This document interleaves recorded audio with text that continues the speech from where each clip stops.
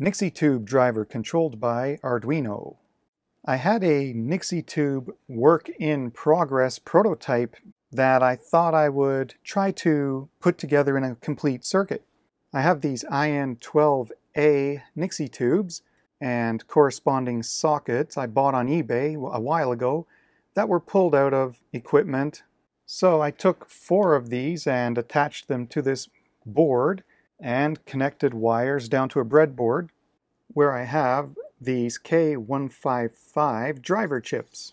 This is the power supply I happen to have. I just chose this link because it had picture and description. So it takes DC 12 to 24 in and has an adjustable 85 to 235 volts DC out. There's the adjustment pot, and there's the high voltage out. On the back of the tube, there's an arrow showing where pin 1 is. So there's an anode and then individual cathodes for digits 0 through 9, and then there's 1 pin not used. And the power supply should be around 170 volts to 200 volts, along with a current limit resistor on each anode. So there's a few different chips that have slightly different features. With the 74141, any binary input outside the range 0 to 9 turns off all the outputs, so that can sort of be used as a blanking feature to turn off the display. I have the K155ID1, and it looks like mine is equivalent to 74141 because I do see this particular behavior when I put in a binary number in this range. I get the outputs off. So I'm making use of this by putting in all ones when I want to turn off an individual Nixie tube. Here's the pinouts of these driver chips. You just give it 5 volts and ground, and then A, B, C, D as the inputs. A is the least significant bit, and then the rest of the pins are all individual outputs that go to the cathodes on the Nixie tube. Each output has a Zener clamp to ground, and there's a little bit of discussion about if this gets in the way of actually using this feature to turn off all those output transistors on the chip, intending to blank the display. I found one post that says the 74141 has Zener diodes at the outputs, approximately 60 volts. It's a poorly thought out blanking feature that's rarely used and rarely works as intended because of those Zeners. If your Nixie tubes and your supply voltage are just right, the Nixie will turn off. But what usually happens is the 60 volt Zener drop doesn't allow the Nixie tube to properly turn off, and all the digits may dimly light at the same time. The Russian K155ID1 chips have the same function as the 74141, but those output transistors and Zeners are rated around 100 volts,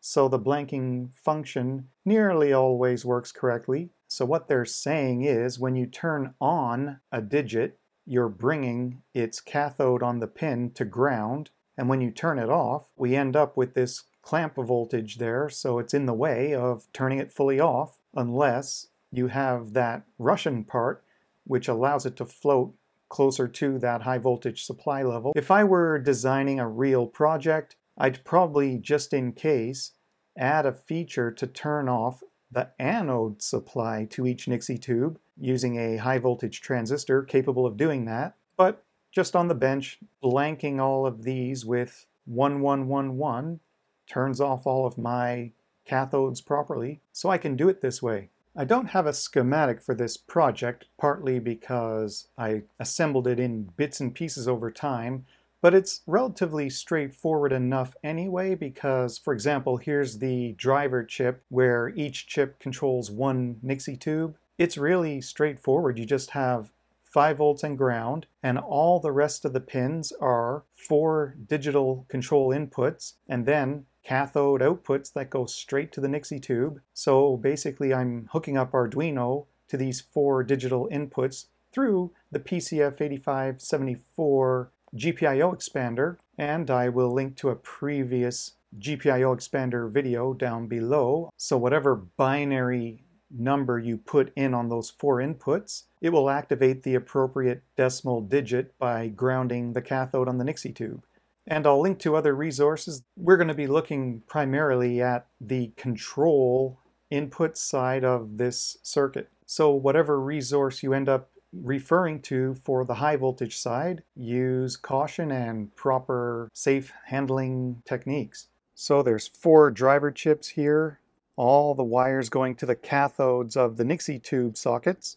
Each of the driver chips have 4 digital 5-volt inputs for a BCD, binary coded decimal, DCB and A control. So whatever binary number is being put in, the corresponding decimal digit is going to be shown on the Nixie tube when the driver grounds that cathode. So if you want to turn on a 0 in here, you would put in 0, 0, 0, 0, and then the cathode for the 0 digit is going to get grounded and turn it on. So I'm using an Arduino Uno along with I2C going to 2 of these PCF8574 GPIO expanders.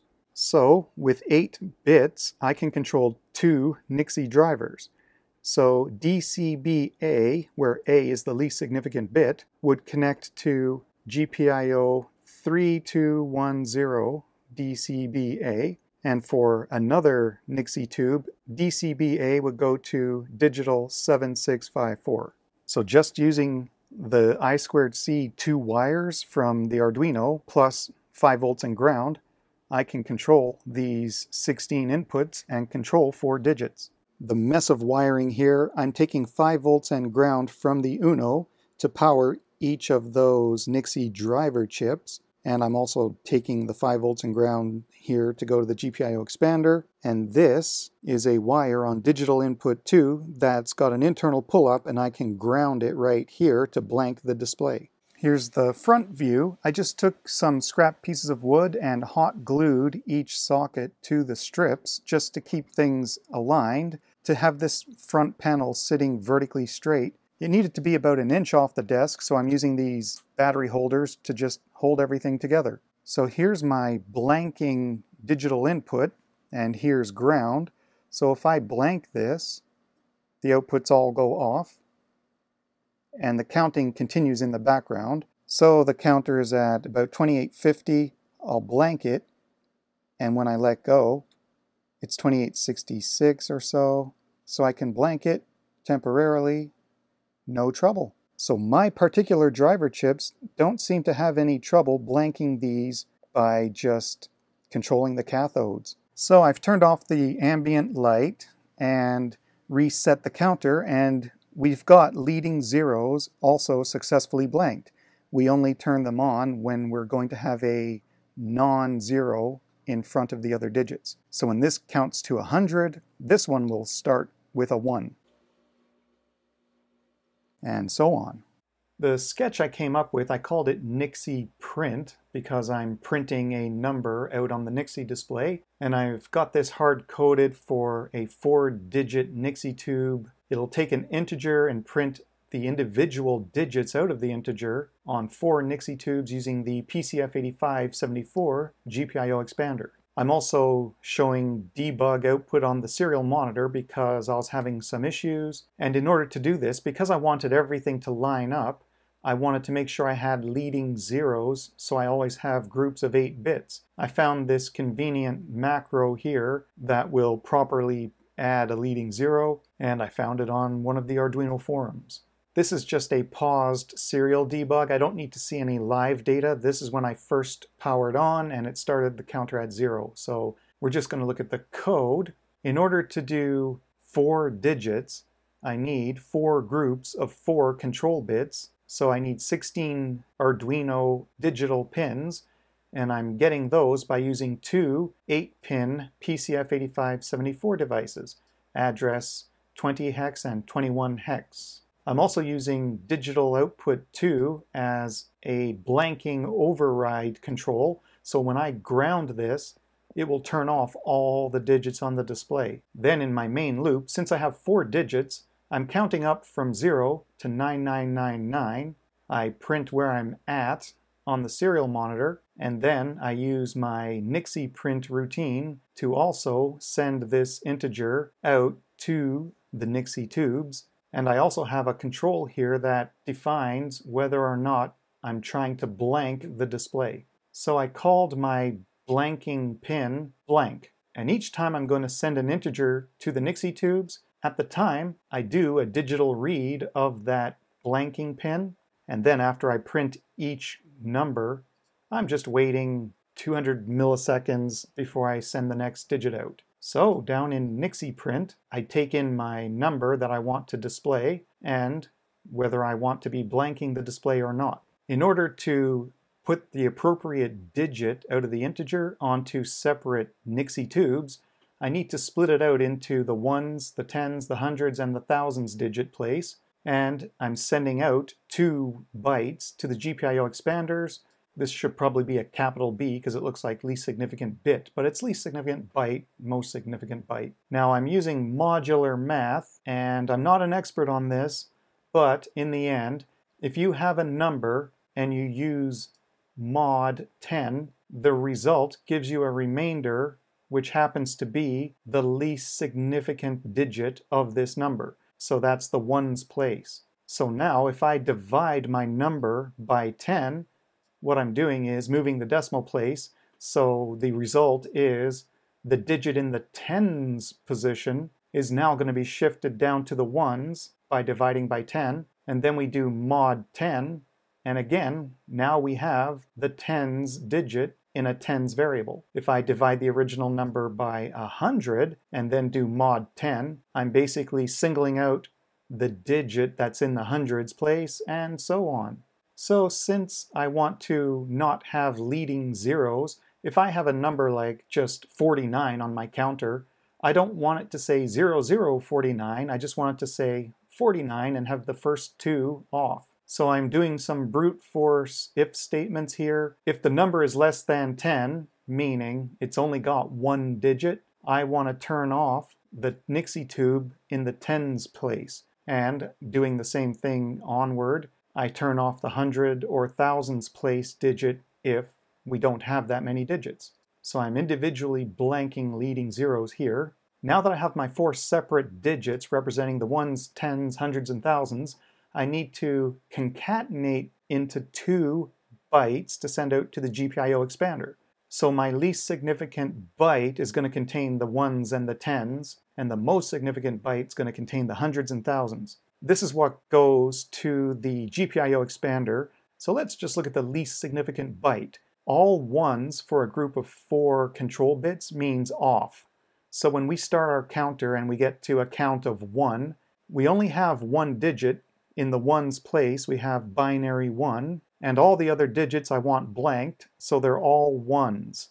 And therefore, the most significant byte controlling the hundreds and thousands Nixie tube are going to be off. The 4 bits controlling the tens digit is also off, and the data controlling the ones digit is going to have 0001, which is decimal 1. So these separate numbers here where I'm storing individual digit data, they're bytes, which are 8 bits, but we're only ever counting 0 to 9, so we only actually care about the lower 4 bits. Therefore, in order to send this out to each GPIO expander, each one being 8 bits, I take the number representing the ones digit, I shift it to the left by 4, and I still have the complete 4-bit data representing a count of 0 to 9, and then in the bottom 4 bits, I have the tens data. So over here, here's the complete raw data for each 8-bit number in the ones, tens, hundreds, and thousands position.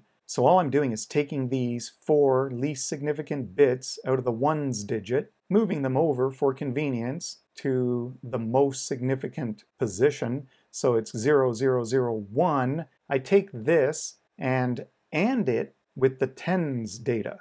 So by shifting the bits to the left and then ANDing it with the lower bits of the tens digit, I end up with this, which is 0001.